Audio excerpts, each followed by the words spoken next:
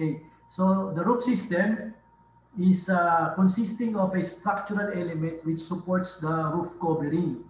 So the structural elements be trusses, portals, beams, slab, shells, or domes. So roof covering may be AC sheets, GI sheets, wooden shingles, tiles, RCC slabs, and others. Wood shingles are roof shingles made of cut wood used for roofing material. So there are also other available type of roofing materials or roof sheets that can be procured in the market. So these roof sheets, sometimes you can procure asphalt shingles, you can procure porcelain tiles, roof sheets. Okay, so there are different types of materials and there are different methods to install those different types of roofing.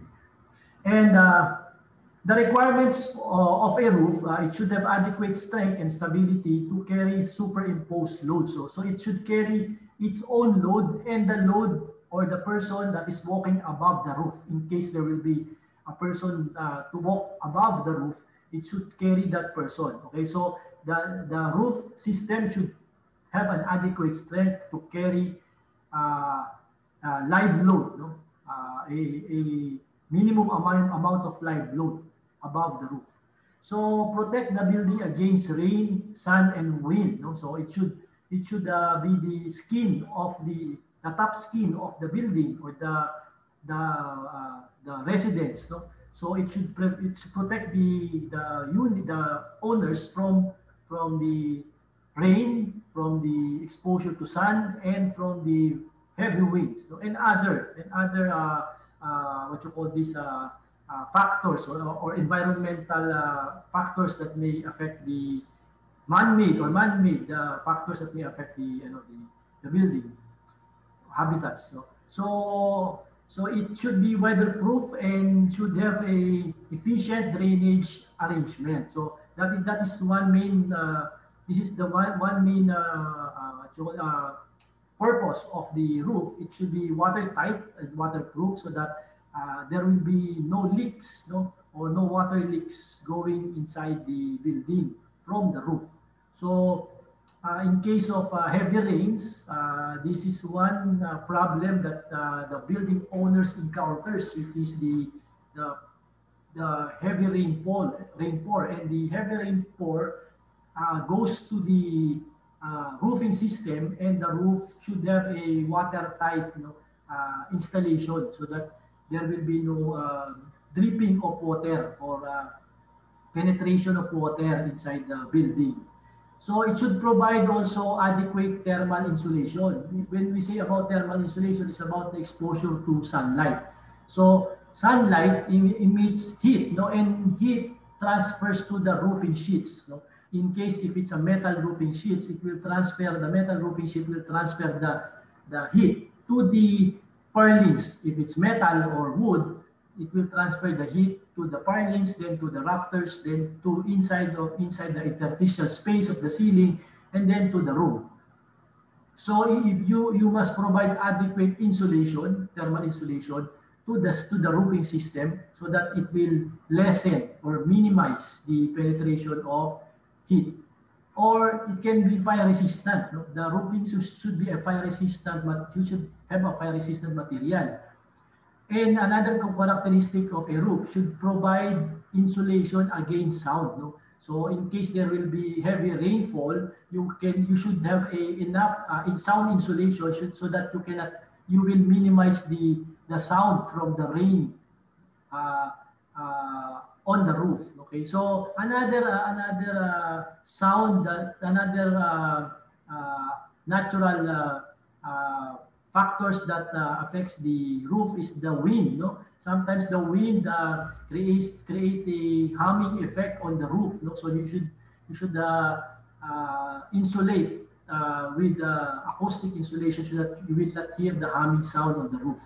So what are the different elements of a roof? When designing a roof, the following points should be considered in relation to its final appearance.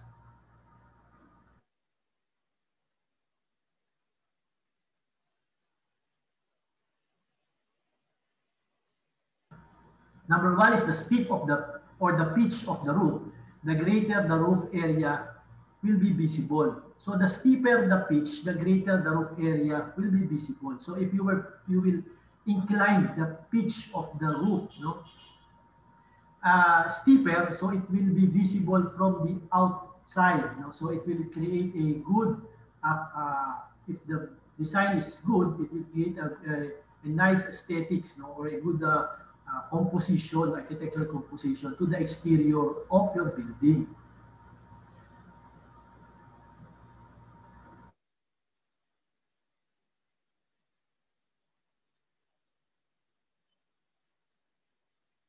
Okay. So the pitch of the roof, if it's steeper, it will result in large roof space. No? So if you have a steep pitch roof, you will uh, you will create a large uh, roof space compared to the flat uh, area. You can also use smaller cladding units such as plain tiles and slate. No? In roofing material, you can use small claddings like roof tiles, asphalt shingles, no, wood shingles.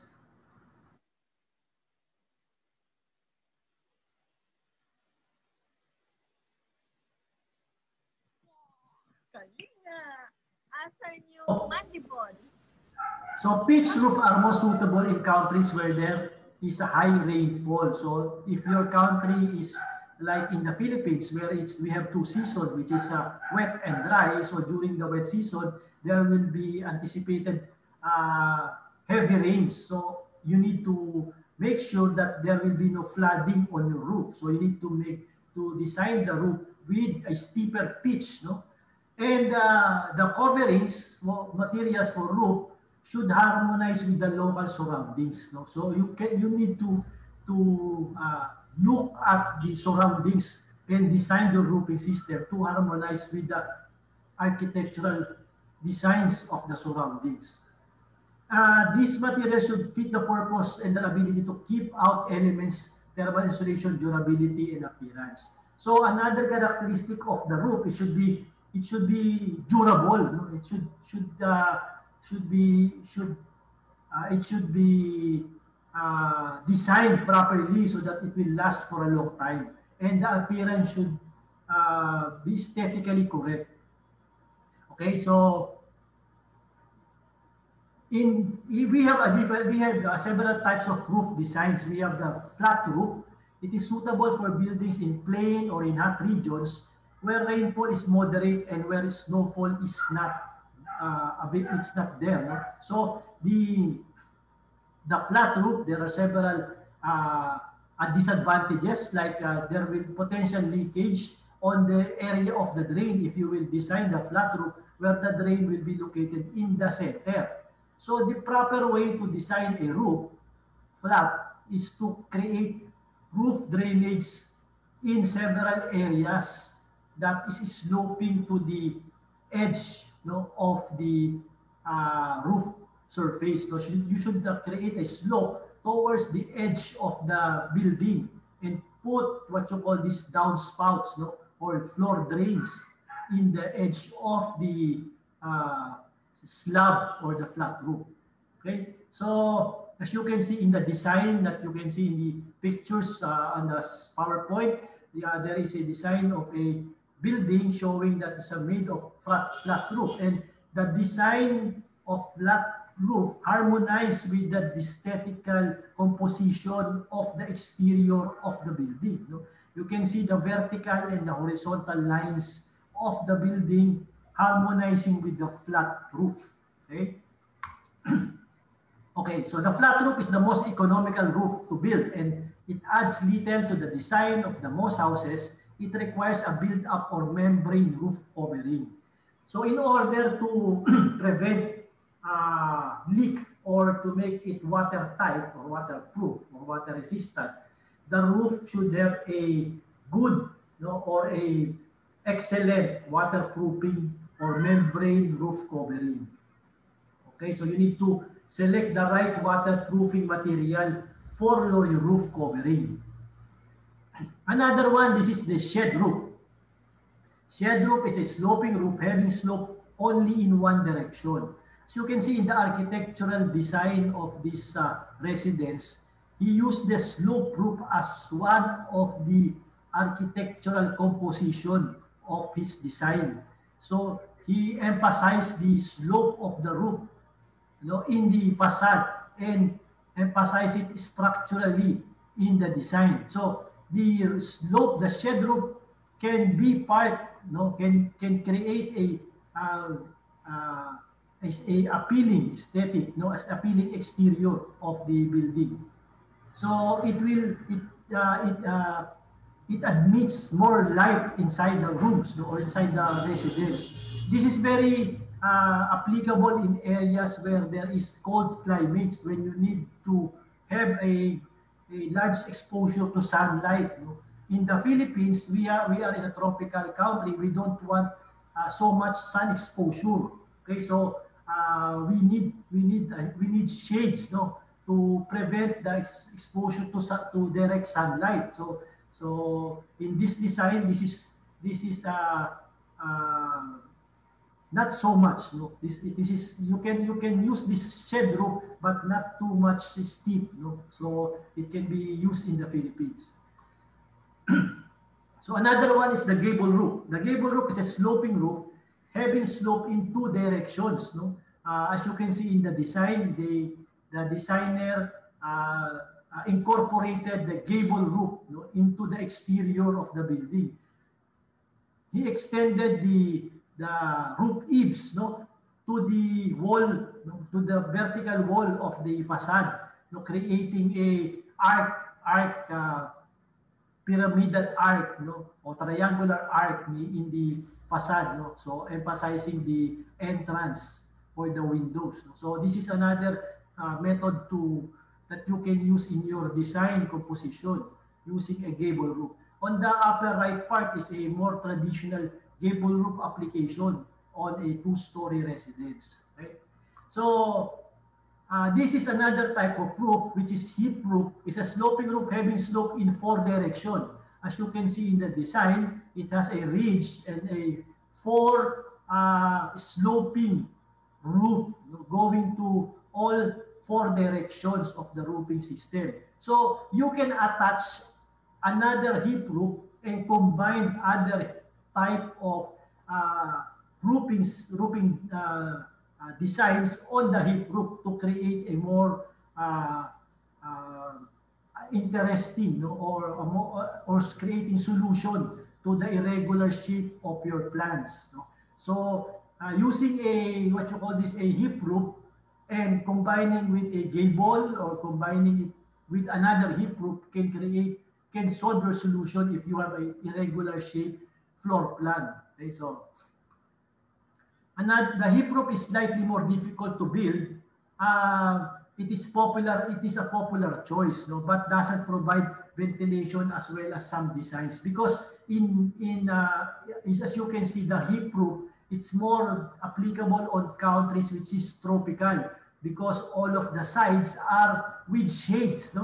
If you will notice the shed type roof, when one side is open to the direct sunlight, this hip roof, it protects all sides from direct sunlight. It creates shades, So it will and it create what you call this, a more efficient drainage system, because all areas have what you are gutters and downspouts.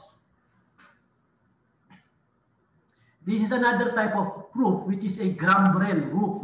A gambrel roof is a sloping roof having slope in two directions with a break in the slope. As you can see in the design, the gambrel roof is often used in barns in the United States, but they are now reviving the gambrel roof in the classical homes, in the United States. So this is a classical home, a residence in the suburbs, and they use dormer windows as part of the gambrel roof.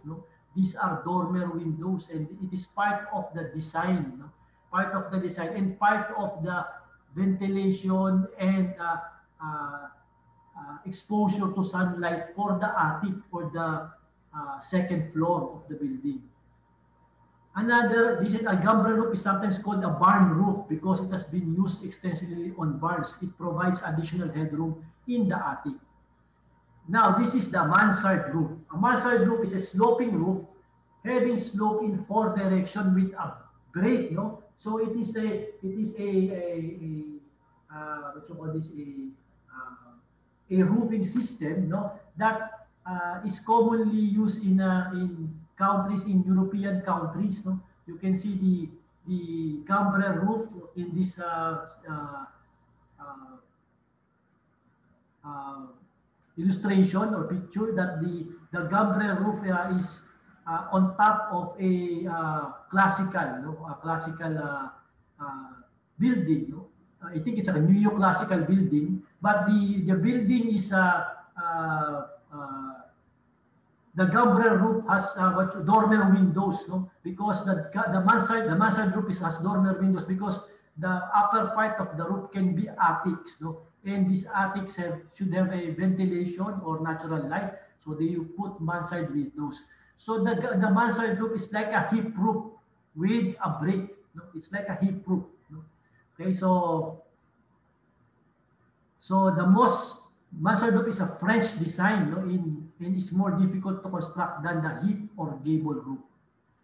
Another type of roof is the folded plate roof. The folded plate roof has a limited use in single-family homes. Modular prefabricated units are available. So this is more used in multi-family dwellings or in townhouses because you can divide, no, each folded plate into one unit. No, so let's say this is one unit, this is another unit, and this is another unit. So you can create multi-unit dwellings for folded plate roofs. But the main problem is the drainage because you will have a what you call this inside gutter, no, in this type of system, and this inside gutter should be designed properly so that the water coming from this side of the roof and this side of the roof will not overflow on the inside gutter. Okay? Another one is the Dutch hip roof. So Dutch hip roof is basically a hip roof with a small gable at either end. So gables can be used for ventilation, and it can also be used as windows for the attic. Okay, and it can be used for as a architectural design. So you can possibly see this type of designs in building in the southern part of the Philippines, maybe in Mindanao area, which is the commonly apply this type of roof design.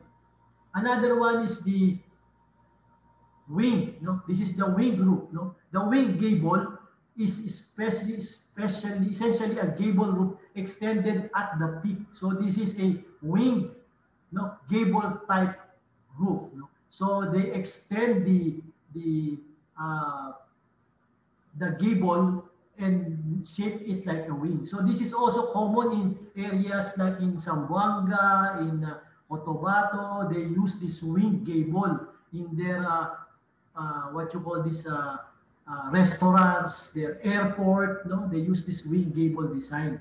And another one is the butterfly roof. No, so the butterfly roof is like the folded roof, sawtooth roof, but the main it provides light and ventilation, but the drainage is the problem. No, it's good in very good in accepting, no, light from the outside and ventilation, but the drainage will be the problem in the middle part of the inside gutter. The A-frame roof provides a roof and a wall for the structure. So it's popular for cottages, homes, churches, and other structure. So this is very popular in churches because you can create a high ceiling in the middle part of the building or the structure, and this high ceiling can create psychological effect on the users that they are not claustrophobic, you know, inside the structure because of the A-frame roof. And you can also provide designs, no, on the A-frame ceiling. So this A-frame roof is also used in other parts in the northern part of the Philippines, wherein the temperature is very cold because the insulation, the A-frame roof will during the daytime will absorb the heat from the sunlight, and during the night time the heat absorbed in the roof will become the heating element for the interior side of the building. Okay, so that is why they use the A-frame roof, no? In the northern part where there is a cold temperature.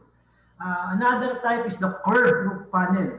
It's similar to the folded plate roof in style and application. It's available in prefabricated module. So this curved roof panel is also used in individual curves, no? And sometimes it's made of most of the time it's made of concrete, this curved roof, and most of the time the problem is the drainage in the valley of the curve, okay, or the inside cutters. These are the important technical terms, no, in a roof. We have what you call this the ridge, the highest point or the line of a sloping roof where the two opposite slopes meet, it's known as the ridge. This is the topmost part of the roof, which is the ridge. The ridge piece, the horizontal piece of timber which runs the highest level of a sloping roof is called the ridge piece. And the lowest edge of the surface of a sloping roof is called the eaves, no? So this is the roof eaves. This is the lowest part. We have the eaves boards, which is also known as the fascia board, no? And this one supports the gutter of the roofing system. We have also the rafters, which is the members which supports the covering material of a sloping roofs. These rafters are often the materials that the purlins are attached into, or the battens, depending on the type of roofing that you will use. The hip is the line of extension of the sloping surface of a roof forming an external angle exceeding 180 degrees is known as the hip. So the upper part is the ridge. So if you have a what you call this a additional angle roofing on the ridge, then you will call that a hip. No? So there is also what you call a hip rafter, like the ridge rafter. Then the valley is the intersection of two sloping surfaces of a roofing form an external angle known as less than 180 degrees is known as the valley. So this is the valley where the water of the sloping roof meets. No? Then in the valley you will put a valley gutter, okay, or a inside gutter. So this is a drawing of a different components of a roof. No, so you can see this is the dormer, and this is the soffit, which is the eaves. No, and this is the rake, which is the what you call this the fascia. This is the valley. No, when you have valley gutter, this is also a valley. This is the hip, and this is the ridge. So the ridge is the topmost part of a looping slope, and the second additional angle is called the hip. Okay, so this is another illustration showing the different part, but this emphasizes the dormer window. You can see the dormer window is almost seen in the few of our few examples. We have seen most of them has dormer windows. So there are different ways to create dormer windows like the above illustration. So as you can see in this illustration, you can see the dormer's windows have double rafter. The double rafter act as a additional support to carry the dormer window. So if you will be building a dormer window, add an additional rafter so that it will properly carry the weight, additional weight of the dormer window. So you can create other designs like this one and create other designs like this one. So now we will talk about the material that is what we call steel. No?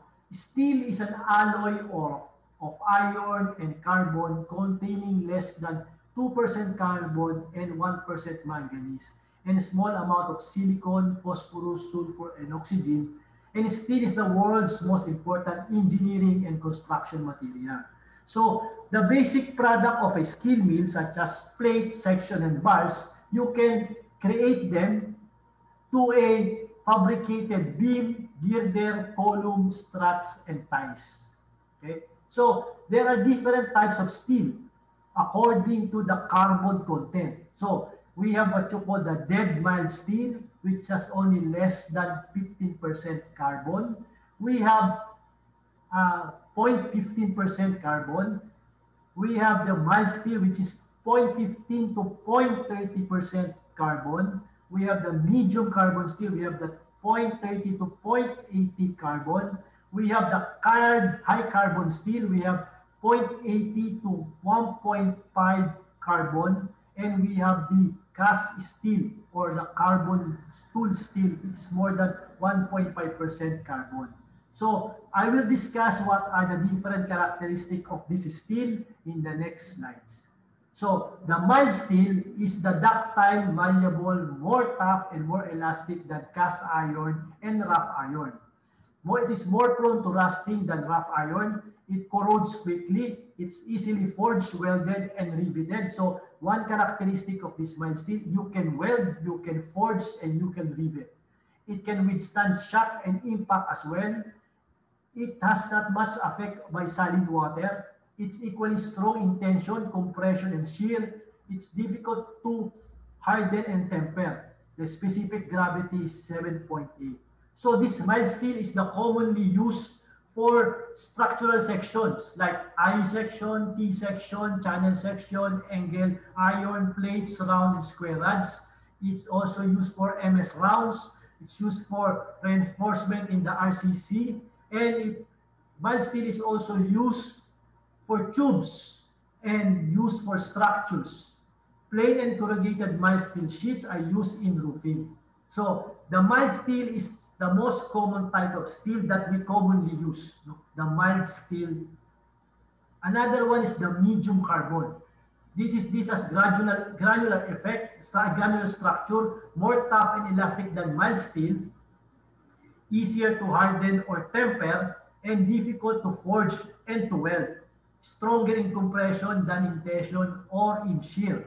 And withstands shocks and vibration better. So the medium carbon steel, what are the uses for the medium carbon steel? It's used for deals, files, and chisel.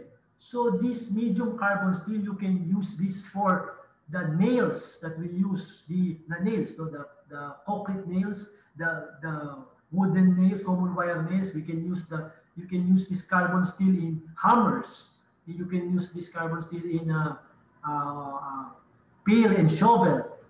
This used for making those parts that are hard, tough, and durable and capable of withstanding shocks and vibration. Okay. Another one is the high carbon steel. Increased tensile strength leads to less weight of being used as compared to mild steel. Structurally born lighter, resists corrosion better, tougher and elastic, more brittle and less ductile than mild steel. Used in reinforcing pre-stressed concrete structures. So this is another type of material, but this material is brittle and less ductile than mild steel. So this type, then we have another, the types of steel according to elements used. No? And this one, we have already discussed what we call the carbon steel. Now, there are other steel that uses different elements, which we call the alloy steel. Okay? The alloy steel is the elements that impart distinctive characteristics to the steel are added to iron to produce an alloy steel, named after the element added. So prepared to increase strength, hardness, toughness, resistance to corrosion, and thermal and electrical conductivities. Sometimes these alloy steel are used for electrical wirings. Sometimes the alloy steel are used for engines. They are used for manufacturing cars. They are used for manufacturing bicycles. Okay, so that is why you have bicycles that are very light but are tough. Okay, so alloy steels are divided into two categories. We have the ferrous alloys and the non-ferrous alloys. The ferrous alloys have the different elements like chromium, nickel, vanadium, tungstens, and so on.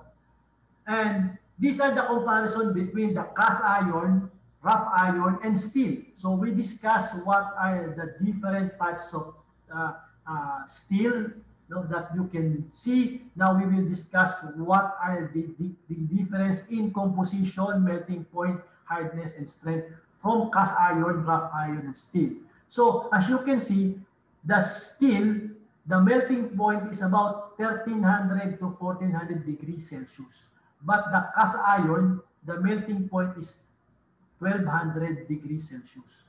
So it means that the melting point of the steel, you need a higher temperature to melt the, the, the steel, the steel rather than the cast iron. So hardness, the steel can be hardened and tempered. The rough iron cannot be hardened or tempered, and the cast iron hardened, and heating by sudden cooling. So in terms of compressive strength, uh, the the strength of steel is about 4.75 to 25.2 tons per square meter, compared to the compressive strength of cast iron, which is 6.3 to 7.1 tons. So the steel is more, in compressive strength, it's more rigid. Another one is the ultimate tensile strength. The tensile strength of steel is about 5.51 to 11.02 tons per square meter, while the compressive strength of rough iron is about 3.5 tons per square meter, 2 to 3.5 tons per square meter. So it seems that the steel has more strength than cast iron and rough iron. Okay. Another one, the steel, it rusts easily, but the cast iron doesn't rust easily. So we use the cast iron in sewer lines, drainage lines, and cast iron, we use that in other uses that are exposed to water. Cast iron is brittle and cannot be welded or rolled into sheets. That's the main difference. The cast iron, you cannot weld the cast iron. But the steel, steel you can, it's malleable, it's ductile, it can be welded, so it can be rapidly forged or welded. So the rough iron, it's easily forged or welded. So we usually use the steel, in reinforcing bars. In reinforced concrete bars, the deformed bars is usually made of steel, and sometimes the structural frames of the building is made of steel. The rough iron, we use that for certain support steel uses. Like we can use the rough iron for our gates, our fences. We can use that for creating benches, creating chairs, creating tables. So you can use craft iron steel because the steel, pure steel, is more expensive than the rough iron. And how do we form this different type of steel? The cast iron, what you do is you melt the iron, you melt iron and carbon, you melt it, then you cast it into a form. So you form it using a cast, a form cast. The rough iron, you forge it, you hammer it to shape into a form. What you do is you reach the boiling point of, or you make the iron hot. So when the iron is hot or the steel is hot, you can now hammer it or forge it into different shape. So that is the rough iron. The steel is the purest form of iron or iron and carbon. So that is the steel. Okay, so you can create cast iron, rough iron from the steel by melting it or by forging it or hammering it to a different material. Okay, so this one you can see rough iron are used for enforcement, used for making members like bolt, rivets, and sheets, cutlery. The cast iron is used for water pipes, sewer drain pipes, lamp posts, and the rough iron is chains, cranes, hooks, and railways and couplings. Okay, so there are different uses for the different types of metals or different types of steel. So we have different types of structural sections that are available for steel. So we have the hot rolled section. This is the hot rolled section. We have the I section. It's a letter I. And we have the H section, which is the flange is equal to the vertical the vertical part of the I section, the H section, and then we have the I tapered flange. This is the flange. We have the tapered flange, C flange. We have the parallel flange, and we have the equal angle and the unequal angle, and the T and the flat and the square and the round. So these are the different structural section. This is structural section. You can buy it from a mild steel or for a rough iron. So it's available rough iron or mild steel. You can buy sections, alloy section of these shapes. Okay. Another one is the cold form section. This cold form section is made of flat metal sheets. So they are formed into different shapes like open section and hollow section. The open section, you can create equal angle, unequal angle, lip angle, channel, lip channel, lip Z. And in the hollow section, you can create circular, square, and rectangular. So these are all made of flat sheets that are thick and then cold formed into different shapes.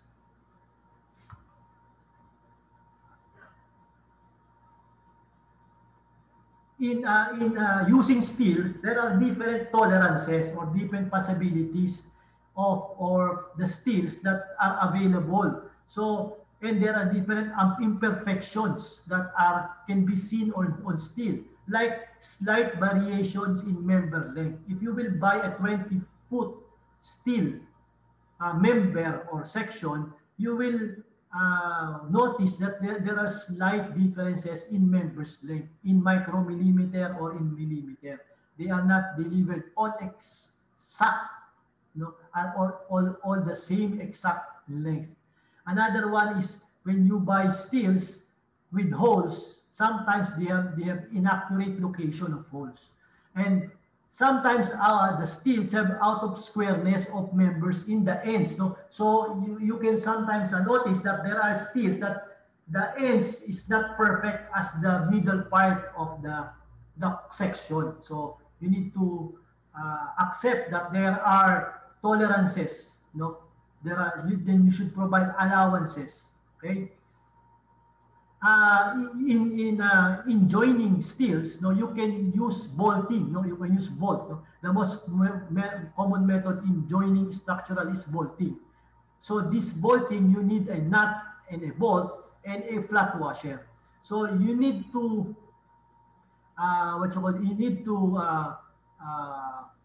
specify what type of what is the length of the bolt, or what type of steel the bolt will be composed of, in these particular joints, because you need to make sure that the bolt is tough enough, to act as a support of these two, or not support, a joining material, to join these two metal plates. Right? Another way is to use rivets. You can use rivets using a rivet gun. It can be the rivet gun is something that is commonly used in bridge or what you call this. They are used on creating ships. They use the rivet connection so that it's properly attached. Okay? Another way is to weld it. There are different types of weld. We have the butt weld, fillet weld, and the lap weld. The fillet weld, you just weld on the surface of the metal or the steel. It's called the fillet weld. Another type of weld is the full penetration weld. The full penetration weld is you weld it up to the other side of the metal. So it's full welding. Then we have also the partial penetration weld. You do not weld it fully. You partially weld it, and you are not meet the weld on the top and the bottom doesn't meet.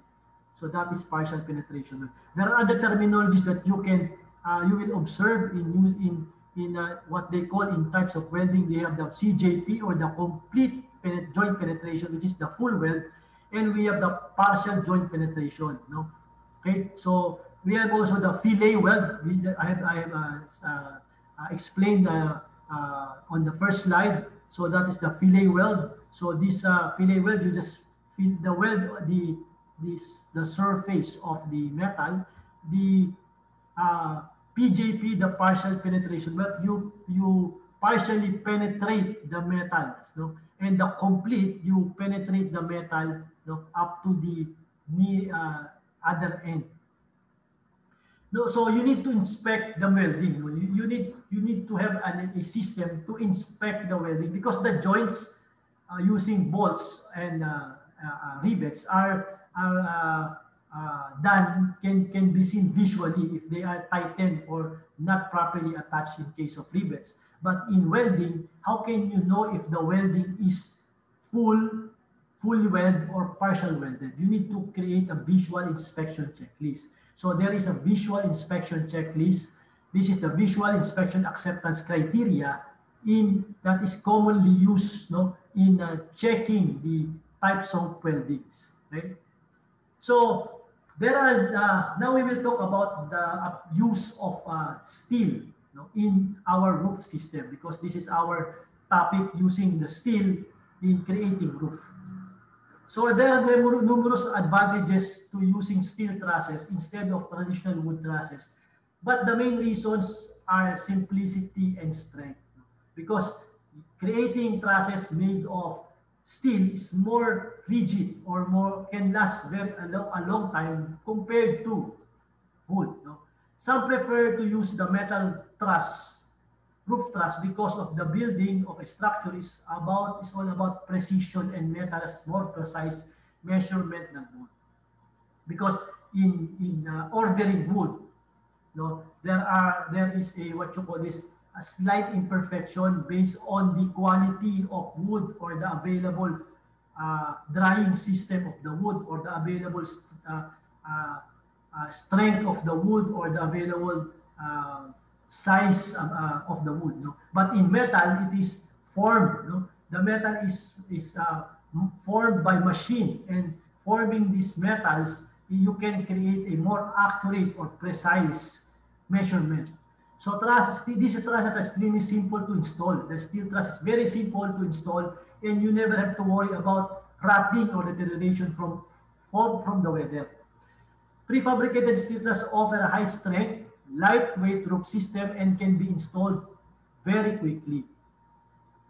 So the advantage of metal roof truss structures, even though they are considered to be more expensive, metal roof truss can span further than the wood. Okay?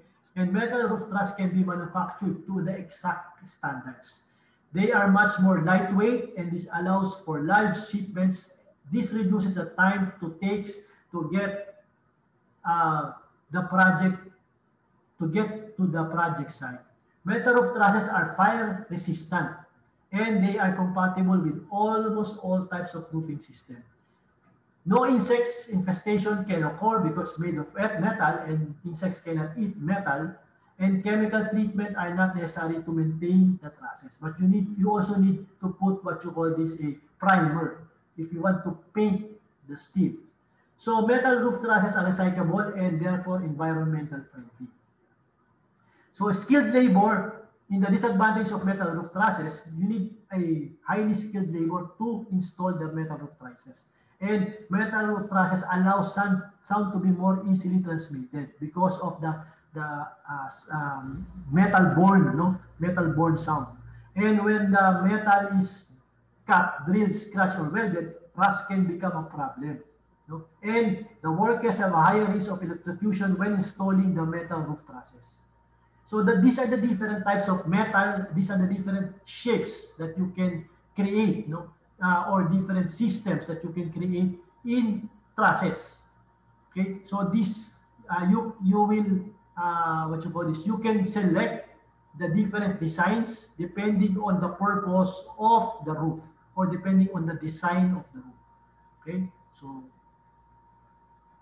so we also have the quadrangular roof trusses used for large spans, no, such as auditorium, sheds, or terminals, airport terminals.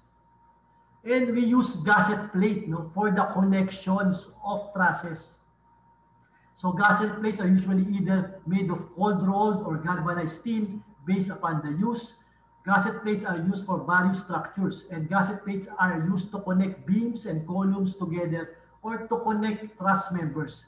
They can be either the only way of connecting the beam and columns, or they can be used with bolts and welds. So you can see in the illustration, they use a flat, no, gusset plate, and you bolt or weld or uh, rivet the members or the steel section to this gusset plate so that it can connect to the other steel sections. Okay, so this is a section of a steel roof truss showing the gusset plate. It shows the top cord, the bottom cord, the web members, the king post, the C-purlins, the roof sheets, the ridge rolls, the rafters, and it's attached using a gusset plate, and there's a base plate, and there's a anchor bolt. Okay, so the trusses are anchored by a bolt. No, so it's not wrapped by a wire. No, it's anchored, no, by a bolt. Inside the bolt is embedded on the beam or on the reinforced concrete beam or a steel beam.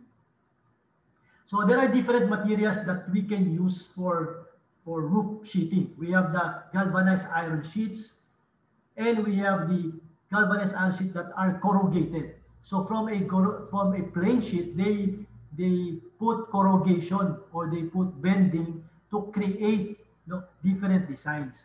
Like this one, no, they have the rib type, the corrugated type. They have they sometimes they have the style roof depending of the Spanish style design depending on the supplier. So how do you attach a roof material to the roof system or the truss? You need to use J-bolt. No? This is how to use the J-bolt. No? There is a nut on top of the J-bolt, and you bolt it on a angular, what you call this? This is the purlins, no? Or this is the bolt, and it's anchored to a concrete, a wood purlins. No? And another one is using a screw. No? You screw the metal sheets to the material that you use for the trusses, like a wood. In case of a wood, you can use a wood a screw, tech screw, and screw it to a wood purlins. No? You can also screw it to a metal beam or an angular C purlins, and in locating the screw, in case that it is a corrugation like this one, you do not put the screw on the valley. You put the screw on the ridge or the top, the upper part of the corrugation, so that water will not penetrate into the screw. Because you cannot seal this, because this is bended and this is flat. You will create a space from the head of the screw and the metal sheets. So how to do it? You put it on the top of the ridge of the bend. So this one, there will be no water on this area because it will flow down here, and it will flow down here, and it will flow on the other side. So there will be no water on this area. So this is the correct way to put the screw.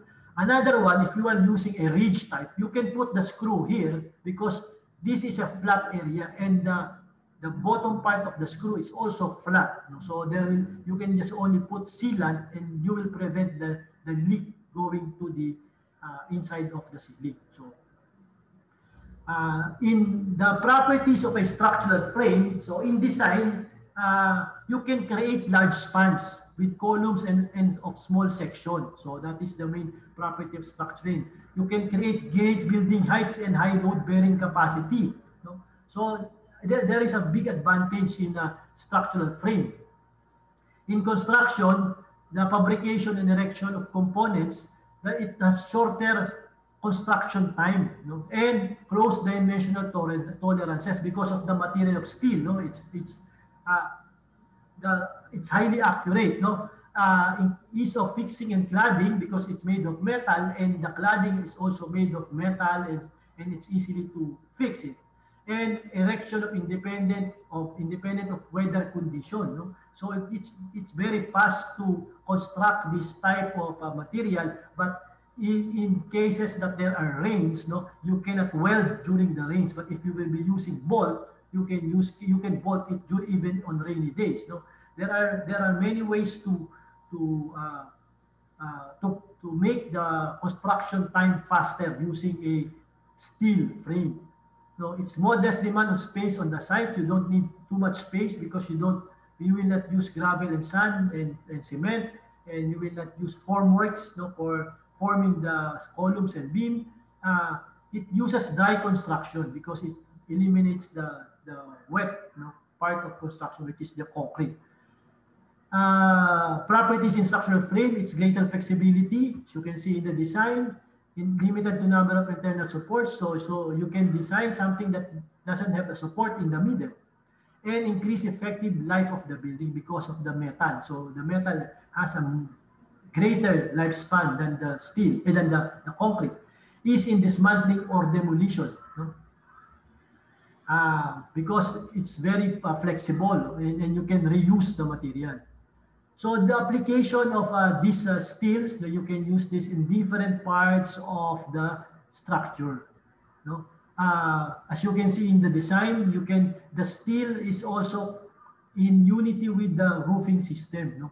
It's one member. The column and the roofing system, it's one member. Okay? So there are different panels that can be used in steel. You can see this is the panels that they use in this area. We can use a double skin with a skin with metal here and a metal on the bottom part. You can use a Astrotech roofing. You can use this is a different type of roof, single rib, but they have a insulation at the bottom, not attached to um, the sheets. This one is attached to the sheets of color as a roof. This is the PR roof. So we have also wall panels, in a wall system. And you can use the structural frame of the building to support the bridge crane, as you can see in the drawing. And this is a sample of a, what you call this, a uh, drawing of a roof. As you can see in the roof plan, it's a hip roof. As you can see, it's a hip roof. But you notice that the angle of the truss is 45 degrees. This is 45 degrees. This one is 45, this one 45, 45, 45. To make sure that the corrugation meets each other at the top, so that the corrugation meets each other. But the angle of 45 can vary. It's not, you cannot perfect the 45 degrees. Sometimes it's 46, 47, sometimes it's 42 or 40 degrees. But it's more advisable to use the 45 degrees to create a more what you call this hip type of roofing. So in this type of roof, they use a hip type with another hip type on front. So, and we have here a gutter or a flat slab, that holds the water of coming from the roof system. So this is the section. They're using the whole truss for this section. So the truss length is about 13 meters. The height of the truss is about 2.3 meters plus minus. So this is the section. So this is how to draw the section of a truss system.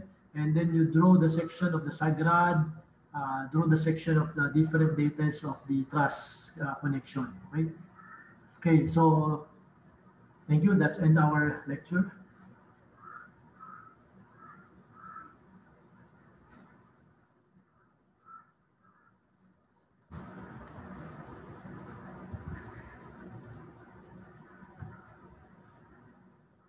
May question ba?